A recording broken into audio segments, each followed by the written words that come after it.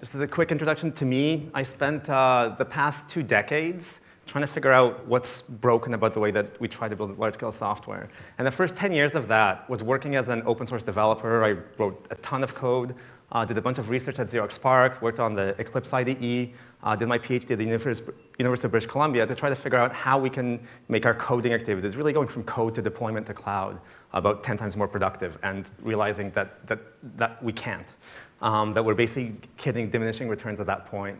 I then spent 10 years building a company. This is now Tasktop, and working with Global 200 and Global 500 organizations to try to figure out how to take some of the ideas that did work in open source in terms of the kind of very fast flow and feedback loops and learning that we have in those kinds of software projects to large-scale enterprise IT.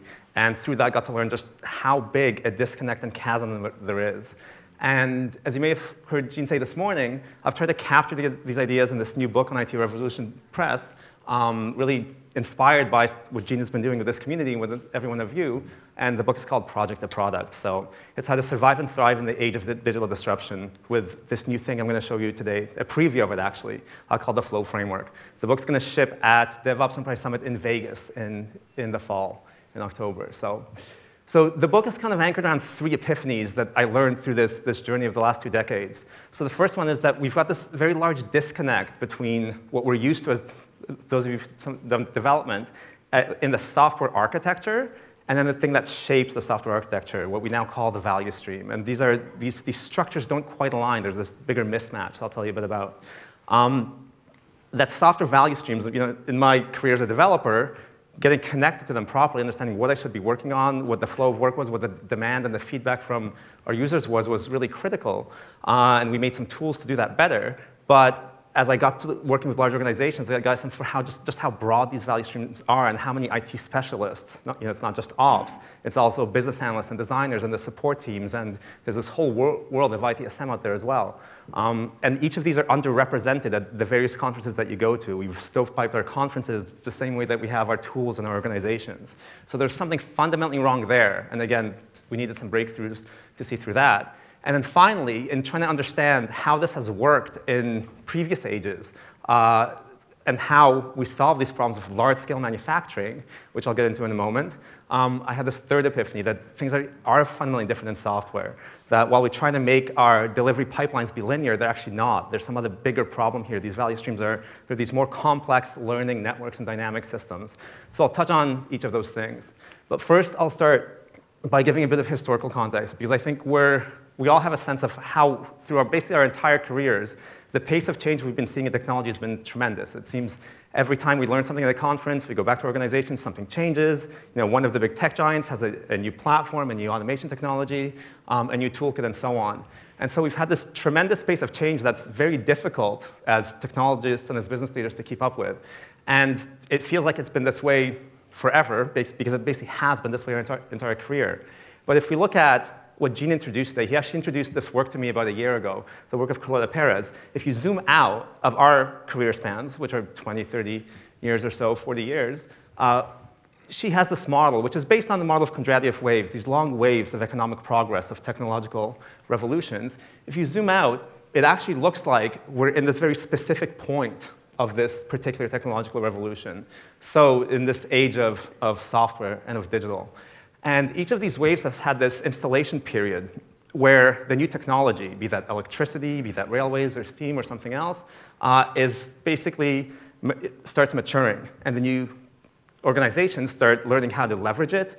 And you end up with the organizations who learn how to leverage it, for example, the railroad companies and the robber barons, amassing more and more wealth as they figure out how to leverage this new means of production, and often leaving a big chunk of the economy behind.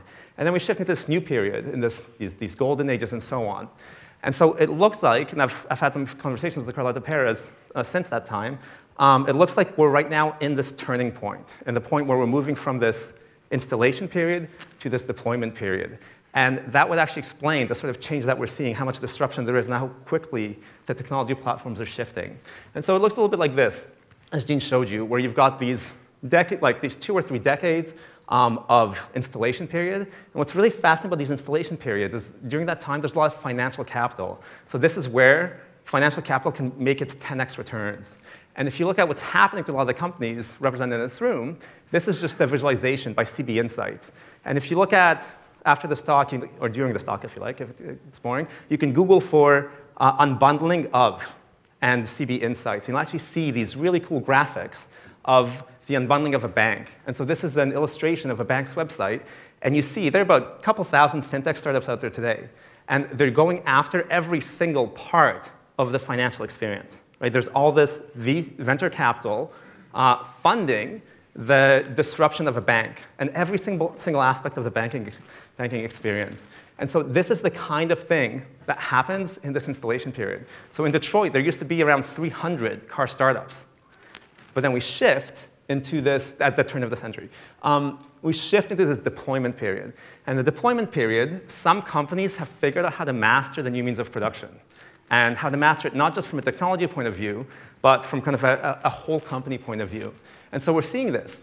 And we've got, you've heard Gene refer to the FANGs today, Facebook, Apple, Amazon, Netflix, and Google. They have mastered this new means of production. They have, within their organizations, they have these connected value stream networks. Companies like Microsoft have 3,500 developers working on their internal tools, the tools that they use to build their software. So these are, whether you think of them as the amazing innovators providing us some products that we're now completely dependent on, whether you think of them as the new robber barons, these are the companies that have mastered software at scale. And what's interesting is these companies are getting better at moving into other businesses than traditional businesses that grew up in the last stage are getting good at building software. And this has some potentially dire consequences, because what it means is that a lot of those companies might not make it through that turning point, might not last through that deployment period. We're actually seeing already, because these things are always a little bit fuzzy, we're seeing signs of even unicorn-like startups not being able to make it. So here's an example of a company I really like, Jawbone. They used almost all of their devices. They had $930 million of venture capital. And they failed completely. You cannot compete against the production capital of Apple, even in this period anymore. That production capital has gone that powerful. It'd be very difficult right now to compete against the production capital of Facebook if you're building a social network. They will buy you, or they can replace you by re-implementing your feature set. So I think Gene's call to action to us was that we can make it through here, that we can take these practices. But I think if we keep going at it the way we have been, most of the companies who grew up in that last stage will not make this transition through the turning point. And so in the book, I go through some of these case studies, again, to figure out how we can avoid this and how we can end up with a world that's got a much broader economy and distribution of wealth than if 5 or 6 companies control the majority of it. So I got to witness some of these failures firsthand, because some of them happened early, some happened late. And Nokia was, I think, one of the fascinating ones. Because Nokia, they were, for those of you who were around the Agile conference around 2009, 2008, those years, they were a poster child for transformation. So all of the Agile consultants were using Nokia, saying, yes, Agile works at scale. Yes, you can do this. You can do what Nokia did. And then I actually had a chance to work with Nokia. They're one of our first customers. And the way that they were measuring how agile they were was by how many people. They had this thing called the Nokia test, actually, developed by Nokia Siemens Networks, was how many people were trained on Scrum. So now think back. I hope all of you saw John Smart's talk this morning, and think back to that kind of longer value stream of his. So not only were they were agile, tiny segment over here that they were focused on at a business level, the only way they were even testing how agile they were was if someone was trained on Scrum. And in the meantime, their bottleneck had nothing to do with how many people were trained on Scrum. They had a platform, this Series 60 operating system, which had so much technical debt in it that even if someone handed them a capacitive touch screen and said, OK, make this thing work, it's now going to be a bigger screen that's easier to touch and a bit heavier, they had no chance to innovate on software that quickly. This was a company that was over 100 years old who got to making some beautiful and amazing, I had that phone, beautiful and amazing devices in terms of mastering mass manufacturing, but they never, at a business level, made the transition to the age of software. The people I knew at Symbian at the time, they actually were great technologists and great software people, but Nokia as a company did not understand what technical debt was. at the leadership level. So how could you re-platform the way Amazon re-platforms, spend probably $1 billion re-platforming when you don't actually understand those dynamics of software and how software innovation value streams work? And it's similar for a lot of other organizations. So I've had a chance to witness a top 25 bank make those same Nokia-like mistakes over and over again. So 3 failed transformations, each of which looks like it's on track because they're tracking the activities of the transformation, how many people are using this tool, or how many people are trained on Scrum, rather than actually looking at those outcome-based metrics. So there's just something fundamentally wrong with this approach. And we see these common problems in our companies. IT seems disconnected from the business. Leadership is tracking activities, not results. Project funding, there's something wrong with it because projects end, they haven't delivered success. IT seems to be solving its own problems, not the business problems. And then to the business leaders, IT feels like a black hole. And to the technologists, the business feels like it's always buffeting them in this or that direction. And never getting a chance to actually re-platform properly, implement the frameworks that need to be successful and compete with the startups and the disruptors. So I wanted to take a look back at what happened at this other age over here.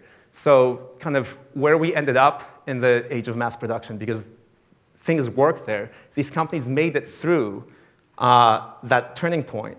And I had a chance to visit the BMW Leipzig plant, which I think is one of the most advanced mass production facilities on the planet. So this is what it looks like. And it just, from walking into this building in Leipzig, it struck me as just a very different philosophy and mindset to how production and business are connected. And literally from when you walk into the building. Because once you walk in, so I took this photo, there's my colleague Renee who invited me, you see the assembly line above the office desks moving there. There's this intimate, both in terms of the metaphors of the plan, in terms of the fact that the CIO and all the IT staff wear the same vests as the production workers on the line. You see that there's this intimate relationship between production and the business. And it definitely, I'd read all the lean stuff and the Toyota production system, I'd read this book, but I started rereading some of these things I'd read with this view of what I learned on that plant. And if you look at these lean principles, so that, for example, these from lean thinking, these are the lean principles, that value is specified by product, and that you have to identify the value stream for each product, make value flow without interruptions, let the customer pull value from the producer and pursue perfection. Those are what the plant was in everything it embodied. So for example, making the customer pulling value, the cars are delivered off the line in the same sequence that they were ordered by customers. So it's not just in time inventories, it's just in sequence delivery. The entire architecture of the plant embodies these lean principles. That if we look at a bird's eye view, and you can do this, just Google for BMW Leipzig on maps. If we look at the architecture of the plant, the whole thing matches the business needs of BMW. So over here, you've got, so this is that cool building with the assembly line. Over here, you've got this 5-finger structure. So this is the assembly line for the 1 and 2 series. And it winds its way like this. And the reason it's got that shape is because BMW does not yet know what new innovations might be added to manufacturing steps. We'll actually extend those buildings to add new manufacturing steps. In contrast, the architecture of the buildings matches BMW's business needs there. In contrast, this really interesting white building, this is the I-Series building, where BMW has actually been able to scale electric car production. And that building can actually reconfigure its own lines in order to scale up electric car production, which we know from recent news stories on Tesla how difficult that can be. I think 2 weeks ago, BMW announced that they're going to be delivering another 120 cars a day out of the electric part of this plant. So the entire architecture of the buildings, everything that you see there, is all geared towards meeting the business need and meeting the needs, and it's architected around the value streams, not vice versa. And if you look at how business value flows in BMW, so these quality cars that deliver sheer driving pleasure are designed in yearly cycles, but they're delivered every 70 seconds off that plant.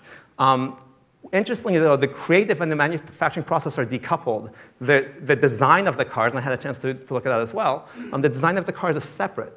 So there is definitely something different, because I was trying to make all the metaphors line up, and they don't quite all line up. There's definitely something different happening with the way that business value flows in IT. So we're not delivering the same thing over and over. We're not delivering shrink-wrap boxes packaged in Ireland anymore, of CDs. We're now delivering we're delivering new features. So our users are not pulling releases, because releases are, if you've got continuous delivery, they're basically available. They're no longer a bottleneck is getting the releases out for companies that have made it through that. It's the value that customers get, and that value tends to be things like features. And they tend to be designed much more quickly. And the creative process and the manufacturing process are actually the same thing once you've adopted the principles of DevOps. So how do we, what can we do that? How can we adopt what BMW learned about this product and value stream orientation to the way that we look at our own software delivery? And how do we create those manufacturing lines? The only thing is, as I kept doing this, our VP products there, Nicole Bryan, I said, Nicole, how do we make ourselves be more linear? You kind of realize, OK, well, what we're doing within our organizations, if we actually take a look at how information flows in our value streams. Just imagine taking this moving MRI of every single IT worker in your company and how they talk to every single business person. You would not end up with a linear manufacturing process. You would end up with something that looks much more like a network of different teams, of different stakeholders, of communications and conversations and artifacts flowing across that network. And that network would not be a network of planes or cities, but it'd be a network of the ground truth of where we work, which is not these assembly robots and rails on the line, but it's the tool chains that we use to implement the business processes and the different workflows in building software. And so what we did is we decided that we wanted to understand this a little bit better. How does that ground truth, just like I had a chance to, through this Gemba walk at BMW, witness the ground truth of the Leipzig plant, what does the ground truth look like across the Global 500? IT customer base. And so we realized that through our work with our customers, we actually had 308 different tool chains documented across a good chunk of the Global 500. And so we did a whole bunch of analysis and research on what was in those tool chains, how are they connected, what were those artifact flows. So because we've got the DORA report, which has some super interesting statistics, but it's very hard to find cross-industry information on that actual ground truth, on what's happening in the tools and the real work happening, not just what people think is happening, not just what they perceive is happening. So what we did is we noticed that, for example, 70% of people connect 3 different tools. 40% of you connect 4 different tools. We've got all these integration patterns that are connecting different things in interesting ways, and the artifacts that flow get very interesting. And the really interesting thing is that what we noticed is that these flows that you've got within your organizations, they're not linear flows with one team not talking to another team. They're these networks. And these networks have this ad hoc structure. And the biggest problem is that structure is actually aligned to projects. Tends to be aligned to what the PMO set up or project management set up as this project structure, which comes from the way that IT work is funded. But if you look at what's actually flowing, there seems to be this really massive mismatch. Because if we look at what's flowing, if we look at that question that business people actually want answers to, they don't want answers to, the answer is not, is this project on track? Is this project on track? Because the answer is always yes till the end when it's not. And that's why I think that whole view, we've now often hear the term watermelons, right? Where the projects are always green on the outside but red on the inside, and you don't find out till you cut them open. There's some very important questions that business takes always have, like how long will it take to get this new feature, this new application to the customer? We need to move fast. We've got this fintech startup disrupting us. How much wait time do we have for these high severity incidents? What's our mean time to repair? Or how much, if we actually do go ahead and implement these fixes for GDPR to deal with those risks, how will that affect our feature delivery? And so these kinds of questions are almost impossible to answer with this kind of project management structure, and so we need to look at something different. So to move away, again, you think about the way that what's happening at BMW, and think about what's happening within the project-oriented structure. So you've got this black box with a mapping and status updates on whether the project's on track, versus what you saw at that plant, a direct mapping to the business. We know exactly how many cars are going off the line, how quickly they're going off the line, what quality problems there are because of how many of them are going into the rework area. We've got this waterfall orientation, the project structure, where we assume there are these discrete phases, whereas with a proper product-oriented process, it's just about flow. How much value can you deliver to the market? We've got these funding cycles, again, that are more based on budgeting cycles than based on value delivery, where if you learn that you can deliver more value halfway through a cycle because you've experimented some or you've succeeded with an MVP, you can now inject more budget into that. And over here, of course, is one of the biggest problems that no mass manufacturing business would ever implement, which is that you can't reallocate people to different projects because they need time to build up expertise whenever they're building something complex. If BMW were switching people between the electric line and the gas lines, that would not work that well whenever they restructured projects. So the other thing is, the other key thing is how you manage risk. So you try to bake in projects, you try to bake in all that risk up front, and whether it's a market fit risk, it's a delivery risk, all of that, you bake in up front, you bring in contingencies, and you don't find out until the end of the project, versus what we saw, for example, BMW starting out with the i3 series, but it was probably less clear how many of those there would be demand for until Norway said that they want to go all electric or all zero emissions by 2025, at which point it could make sense to inject more because the risk was lower and the opportunity was higher. So the very big realization I had through this is, when, again, working with a lot of IT leaders across the Global 500, is if we look at, you don't need to read all this, but if we look at a little deeper into those different ages, what's happening is that each of the ages had managerial innovations that helped them thrive. They had financial capital innovations and so on. And if we look at the age of electricity, that's where Taylorism came from. That's where we learned about separating division of labor and functional specialization. And the age of that's the age of electricity. The age of mass production, we learned about Fordism, and we learned how important it was actually to invest in people's expertise and in stable product lines and so on.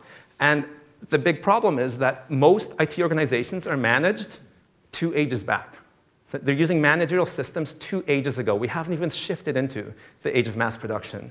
So there's this massive gap here, and this is the gap that we need to fill. And so what we've done is try to collect everything that we know about this and create this new managerial approach to help organizations shift from project to product and do basically what the tech giants, what the startups are doing in terms of aligning around product-oriented and value stream-oriented software delivery. And so I'll give you a preview of this. This is a kind of a draft. The book is still in draft. And there'll be the final version of this thing called the Flow Framework to help you do this, to create that common language between the business side and the IT side in November at DevOps Enterprise Summit in Vegas. But here's the preview. So this is the Flow Framework. And the idea is that you align all of your delivery, and I'll have to go through this fairly quickly, but you align all of your delivery around these product-oriented value streams. And for each of those value streams, you track both the flow metrics, so the equivalent of the cars, and you track the business results of those metrics, so you can correlate the two. You can say, OK, if I pump out more i3s, do I get more revenue results? Are they being sold? So the flow metrics proposed by the Flow Framework, and I'll go through each of those quickly, are flow velocity, flow efficiency, flow time, and flow load. So these are very much inspired and based on the Kanban community, the Agile community, what's happening in the DevOps community.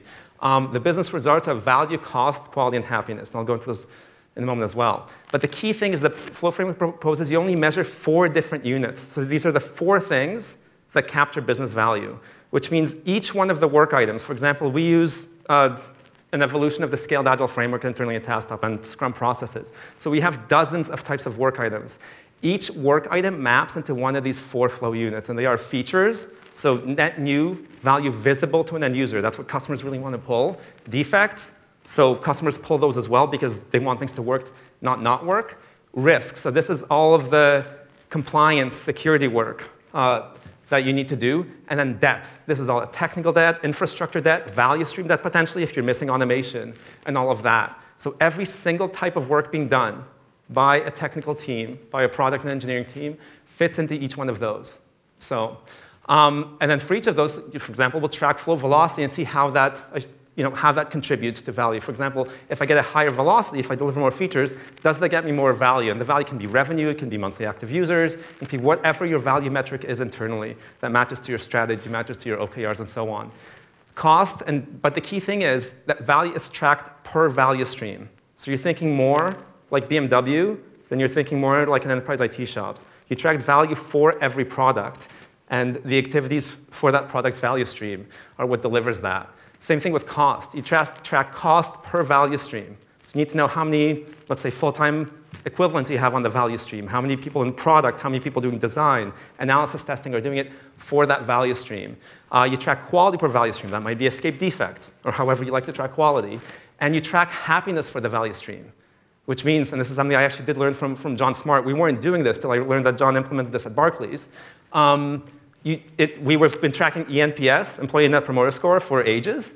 We now track it for our value stream. So we know, for example, if one team is sitting on a platform that's so difficult to evolve, yet the business side is saying, why can't you get more features out the door? There might be something wrong, because they want to be doing the right thing, but they've not been given the chance to re-platform, to re-architect, to adopt that new framework. So you track for those 4 things, you correlate with the business outcomes, and I'll show you a little bit of each now. So the first and most important thing about each of those is their distribution. How much allocation you have to each of these flow units, because these are mutually exclusive and comprehensively exhaustive, which means that if you do more feature work, you can't expect that that won't take away from risk work. So as CEO, the business cannot say, OK, we're now doing GDPR and investing everything in security, and then not expect feature work to decline. And this is part of the core things, is that both the business side and the technology side need to understand at least these 4 concepts. So maybe our CFOs and CEOs won't understand what technical data and story points are, but at least hopefully we can get them to speak in this language. And so here's an example of flow distribution for a team, where you, for example, see exactly what happened with a feature flow after a 1.0 release of a product, where, of course, there were more defects and risks that had to get worked on after the thing was released than before it was released, so feature flow declined. And this is the kind of thing that product engineering managers already know how to do. This is their job. The idea is that this is what we need to get the business to understand, is if you're going to have an initial release, well, you need to plan for a net new feature decline, or if you can do a whole bunch of risk work this quarter, you need to make those trade-offs as well. So you don't end up in this Equifax CEO situation where you think all the security work is being done while you're pushing your teams to do all this feature work. To do that accurately, we also need a better notion of time. And I think we've had a bunch of confusion. This is where I've learned a bunch from Dominica DeGrande's book, Making Work Visible, on how we need to have a better understanding of time for software, because it is a little bit different than manufacturing. So the flow framework has this metric of flow time. And it's really meant to move us away from this notion that time, or lead time, is code commit to code deploy. That's a cycle time of development. Flow time is really when we accept work into the value stream to when it's finished. So if we want to solve a bottleneck, we don't want to have a team going, yay, we're agile. We want to celebrate when we're bringing business value to a customer faster than we were before. And that's what flow time is all about. So lead time is still very important, because lead time is from customer request. But if you're Apple, your lead time is basically infinity, because you ignore every single support ticket that you get. Apple does not, this is pretty well documented, they get so many issues reported. Same with open source projects. Their lead time is basically infinity, because you get so many more customer requests than you can handle. What really matters is when you accept it as delivering value, and that's flow time. Flow efficiency is critical, and this is the way that we can actually look at how much time is actively how things are actively being worked on versus how often they're waiting. So that's another key part of the flow framework. And with that, we can create these flow dashboards. So here's just a mock-up flow dashboard where we actually see the flow distribution over time, so we can use that to plan, to figure out how to invest in this value stream. We see flow velocity, and we also see flow load, so we can track WIP, work in progress, on these value streams and see when we overload them, same effect as with manufacturing, our velocity actually drops. And the idea is that, again, we measure all of this per value stream. And so that's really the goal of the flow framework. And to do that, what we need to do is basically rise above the level of that tool chain, create a model of the value stream through this integration model, and map that model into our product-oriented value streams. So I don't have time to go through that today, but it's in the book. I should mention you can get a copy of the book at our booth. I'll be signing them at the next break. But the thing that supports all of this, the same way that the manufacturing line in the plant, which the BMW CEO understands the bottleneck of that manufacturing line, as does every single person in the plant, the equivalent of that for us in IT is this value stream network. We have to have a connected value stream network. And we have to have it lined around products, not projects. So again, to get rid of these functional silos and move from this world of projects, cross-cutting things to these horizontal value streams. And with that, this is what we've been doing at At my company at Tasktop, we've got this amazing level of visibility. So these are our internal dashboards. I've obfuscated the revenue and cost numbers because these are the real dashboards. But you can see, for example, here that we've got different rates of flow across different teams. And we can see, for example, that risks are such big things that we're taking on that they're actually taking us much more time in terms of flow time than other things are as well. And that this team over here has a more mature set of frameworks for higher feature delivery, while this team is still building out their frameworks and so on. And with that, we can answer all these questions we were looking at. How quickly get things to the customer, MTTR, all of that is automatic and real-time and visible. So with that, the help I'm looking for is, if you're interested in this stuff, take a look at the galley copy, that draft copy of the book. Sign up for, I'll be publishing every couple of weeks or so, a blog post about a part of the book. And then, yeah, please feel free to reach out, and that's my email address if you have any thoughts or ideas on this. So thank you.